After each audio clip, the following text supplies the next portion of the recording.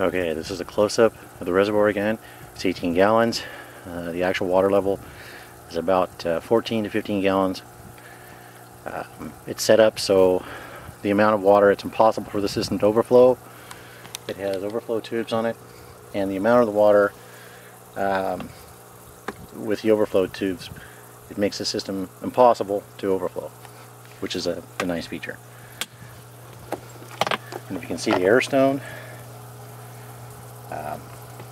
again, it provides oxygen for the water and keeps the water oxygenated so the roots can absorb the water and not drown when they're submerged in water. This system pumps the water up from the reservoir and through the bottom drain and entry tubes for N.F.T. And as you can see, they're all getting full. The pump's on a timer. When it reaches a certain level, it shuts off.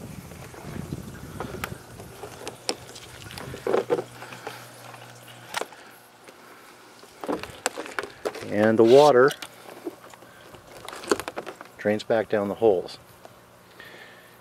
We also have something else that helps with the drain so it doesn't take so long. It takes about a minute and a half for the tubes to fill up and about another 2 to 2.5 minutes for them to empty. This is repeated throughout the day, 4 to 8 times a day for Ebb&Flow. The N.F.T system, I'll show you later, it works by the water coming to these input tubes, and it uses these drain tubes which come with inserts to select the height of the water. So basically with N.F.T, there's always water in the tube, and of course it's downhill, so it always flows back downhill, and you can set the amount of water in the N.F.T system.